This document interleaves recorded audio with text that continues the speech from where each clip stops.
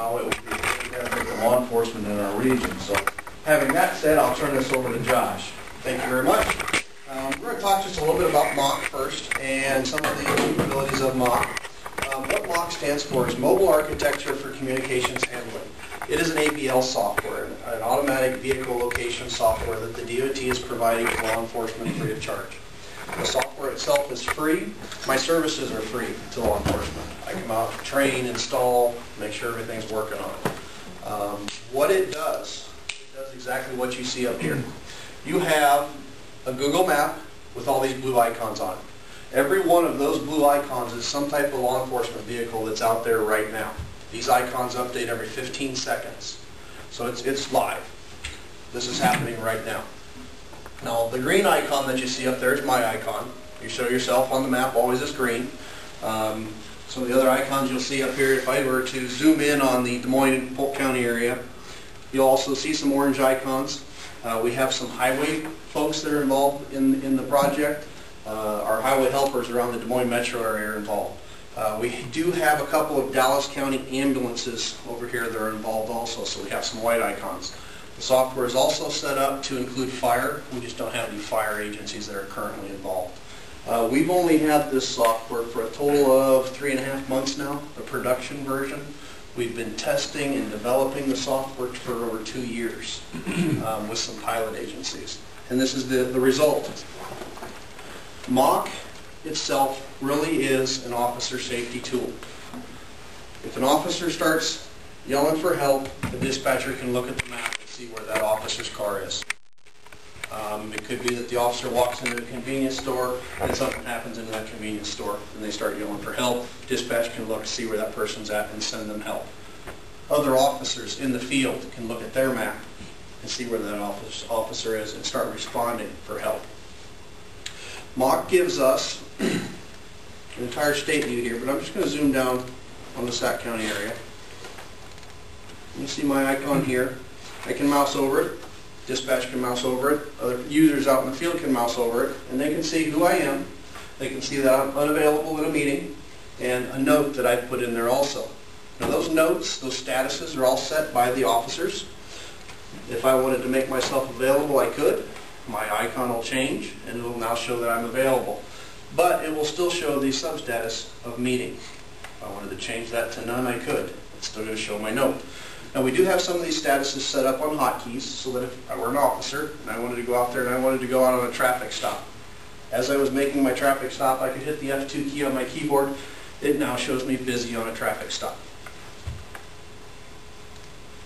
You can also change what type of transport that I'm operating in. If I was operating in an SUV, a four-wheel drive vehicle, an easy way for dispatch to look at the map, see who's driving an SUV in case they needed an SUV to make it to a call in the middle of a winter storm. For now, I'm listed as at the office, and I'm going to go back to status of no status at all. These are all set again by the officers in the field so that dispatch has a real quick visual reference to see what the deputies, where they're at, what they're doing, what their statuses are. So that again, if they were on that traffic stop, all they'd have to do is look at the map to see where they were on that traffic stop at. MOC is also an instant message program. I can pick any one of these users on that map and send them an instant message. Useful for the high school parties that your deputies would be responding to. And you don't want that dispatch of the officer to go out over the radio because you don't want to let everybody in Scannerland know that your deputy is responding to the high school party. You just send the deputy or the deputies an instant message saying, hey, we got a report of a party at this location. The deputies can respond without ever going out on the radio and letting everybody know what they were doing. It is also a chat room. We can open up chat rooms within the agency with anybody else that's out there. State Patrol Motor Vehicle Enforcement has this deployed statewide. Other agencies that are in the process of deploying Buena Vista County and your surrounding area, Cherokee has shown interest, Ida County has shown interest. So hopefully those two will also be coming on board. You can actually communicate between agencies without using the radio. You can send out, in a chat room, you can send out a picture of a suspect that you don't have any information on. Send it out to a radius of say 50 miles, and say, does anybody have information or know who this person is? Somebody in Buena Vista County may come back and say, yeah, that's Joe Smith. And here's his information. Here's where he hangs out. So it's an information sharing tool. It is also an alert or broadcast tool, a dispatch tool, if you will. We could send out a missing person alert as a dispatcher. We could do it based off of a recipient list. We could pick people in a pick list and send this missing person alert out to everybody out there. We could also do it based off of a location. If I only wanted this alert to go out to a certain area, I could. If I wanted to pick only post 4 with the State Patrol, this alert would only go out to post 4 in the State Patrol. Anybody in that blue box would get this alert. If we wanted to pick a range, and let's say I only wanted to send this out to a 25-mile radius, we could do that and just send it out. Everybody in that circle would get this alert. Part of the alert process or creation is the title of the alert. We could put missing person, put the person's name for the title, and then we could put in all the pertinent information to that missing person. In the case of an Amber Alert, you could put in suspect vehicle information, you could put in suspect information and all the missing person's information.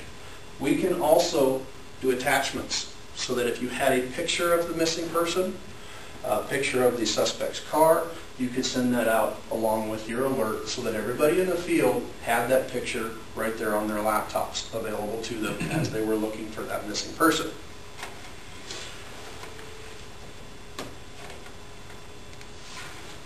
And then the final step in creating a session is the expiration of that session. We could keep this session active for 24 hours, or we could have it expire at a specific time. Now that's important because remember that blue circle. If an officer were to come on duty in that blue circle while this session is still active, they would get that alert. If an officer was traveling across the state and they drove into that blue circle, they would then get that alert also. So that's kind of handy. And I'm going to cancel out of that because I definitely don't need to send out a missing person alert to everybody out there. Sure, I would get talked to. There are different broadcasts out there. A supervisor could put a broadcast out to your cars, just reminding them not to forget their timesheets. Just a quick, simple way to go through those screens and send a broadcast out and have it remain active to cover all of your oncoming shifts. An easy way, again, to share information. The software also allows your deputies to access NCIC, or driver's license checks and registration checks. I can pull up a license check.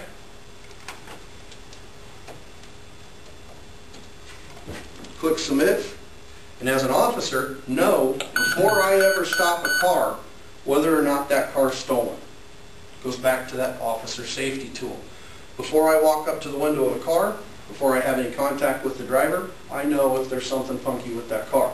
I could even run the registered owner and have the driver's license information in hand before I ever walked up to the car, before I ever even stopped the car.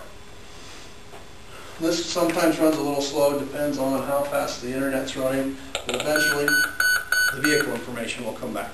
And there it is. So again, a good officer safety tool. I'm going to close out of this session. The rest of these buttons across here is just an easy way for the officers to modify the screen to their liking. We have buddy lists, so that I can pick who I want to see in my buddy list. If I wanted to locate a particular user on the map, I could go down here. I'm just going to go to post 4 because that's the post we're in. And I could right click on a user and locate that user on the map. This Troopers looks like he's at the Denison post outside of Denison. That's where he's at. He is busy at the office on a phone hearing, I'm assuming on an OWI phone hearing. So again, an easy way to locate where your resources are. Now this comes into play when there's a problem. This also comes into a play when there's a disaster. It's an easy way to sit in your emergency management, have a laptop with all your resources, locations on it, and be able to allocate those locations appropriately. We've had some good stories come out of the software as far as resource allocation. We actually had, and this was during our pilot project, down here in Dallas County. Dallas County was part of our pilot group. They have this installed down in their dispatch in all their cars. They have a big screen TV up on the wall where they display the map, much like this. They had a 911 call come in of a domestic abuse that was in progress. A young gentleman was out in the front yard actively choking his wife in the front yard. That was the 911 call. Their dispatch didn't waste a bunch of time. They looked at the map. They saw that their deputy that was out was on the opposite side of the county, quite a ways away, so they didn't have to burn a bunch of time trying to figure out where he was at. They just looked at the map. Also on the map, they did see another blue dot that was really close to where this call was. They moused over that blue dot and they saw that it was a motor vehicle enforcement car. Now, motor vehicle enforcement cars are definitely not the first car dispatch normally thinks about calling to go to a call. But this guy was available. They called him on the radio. They said, "We need you to go to this call." He said, "That's fine. I don't know where that address is." They gave him turn-by-turn directions to the driveway of the house. He was there, and he was 3 miles away from the call when it came in. He was there in about a minute and a half from the time the call came in, potentially saving a life. So another use for the tool. Since we are using Google Maps, we do have the ability to switch over to a hybrid view or an aerial view. When we first got this software, I pulled this up, was looking around the Des Moines area, and saw about 10 blue dots in this area right here. Got to looking around, zoomed in because I had the aerial view up, and realized, oh, it's 9 o'clock in the morning. That's what's the name of the restaurant right there? I'm drawing a blank. They were all at breakfast is what it was. The Machine Shed. Yeah. The Machine Shed. It was the Machine Shed is where everybody was at.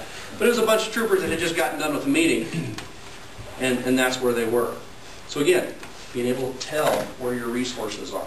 This will be installed in dispatch and the cars so that they can communicate back and forth. We also have, since we again are using Google Maps, we have the ability to search for, say, restaurants. And if I spelled it right, it would probably work better.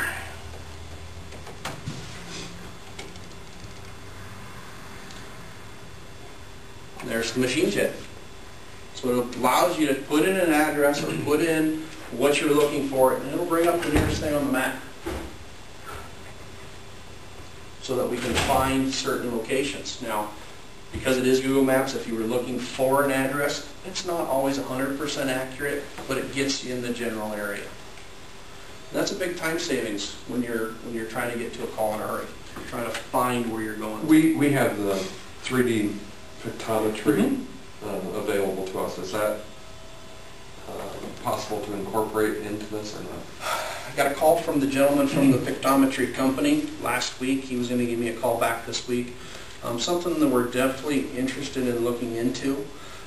We do have a lot of functionality that we are currently working on, enhancing the software from its beginnings. We would like to, number one, interface it with 911 systems so that when a 911 call comes in, we can plot that on the map. We want to add map layers. We can put a map layer of vulnerable terrorist targets. We could put a map layer out for the entire state. That in a disaster, when law enforcement needs to respond to certain locations, we could provide that map layer out to them and say, hey, we need you to go to these targets or these locations. Editable map layers is another one that we're working on. In the case of a big snow event, where you have multiple cars going in the ditch, multiple jurisdictions, state patrol, motor vehicle enforcement, the sheriff's office, PDs are out checking those cars.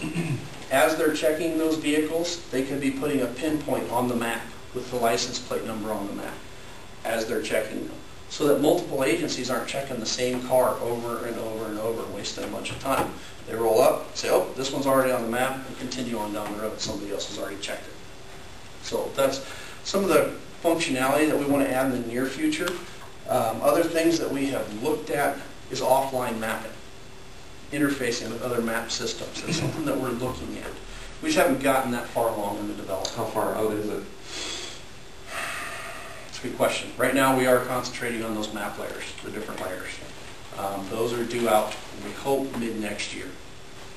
So it could be a couple years out before we get to using other map files, GIS files. We're getting there. We're definitely working towards something like that. Now, to have MOC, number one, your agency has to be a tracks agency and report a substantial amount of their crashes to the DOT via tracks. We're going to talk about tracks here in just a second. Your agency does that. The second thing is you have to have the laptops in the cars. You have to have the laptop so that you can run the software. You also have to have an internet connection. Most agencies, in fact all the agencies that are currently on MOC, are using cell cards in the cars. So that is pretty much the only real recurring monthly fee is the cell card. Again, the software is free. The equipment's not free, of course. But that would be one-time fee, and then you replace it every 5-6 years. Whatever you guys determine as a replacement plan. So that's what makes an agency eligible for the MOC software. Tracks itself is our main bread and butter. Why we do MOC is so that we can get more cooperation with tracks. We realize a good benefit when our crash data comes into us electronically. We have the ability to control that crash data, create an accident report, and force officers to validate that accident report so that we get good quality data coming in on our crash data. Tracks itself allows for crash reports, incident reports, citations, warning citations. We have an interface with the breath testing machine for OWIs, tow reports, OWI reports, a whole gamut of different types of law enforcement reports. Now, one of the big realizations or benefits to law enforcement is, number one, it gives them a nice, neat, typed out report that the county attorney can read. Better than handwritten stuff. Number two, it gives the ability to share information between reports. On some of these cases, an officer may do a crash report, and then do an incident report, and then do a couple citations, a couple warnings, complaint affidavits. When they're done on some of these cases, they re-enter a person's information 6, 7, 8, 9 times. By the time they're done, they've got that person's information practically memorized. In the tracks world, you enter the information once, and then you share that information from report to report, saving time, making it more accurate. You don't have to enter it so many times that you're going to end up, sooner or later, making a miscalculation and putting in a wrong VIN number or a wrong Social Security number. You just enter it once, you're done. You use that over and over and over. And I'll show you that here just real quick. Got a crash report that I'm going to open up. If I had my barcode scanner with, I'd scan the information off the back of a driver's license. Since I don't have my barcode scanner with, I'm just going to real quick enter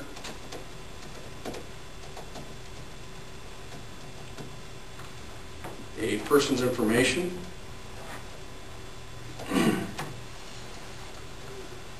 And then I can add a citation to this report. Got my crash report here in my citation. I now have that person's information in a pick list. All I have to do is pick it, move on, it populates the fields for me.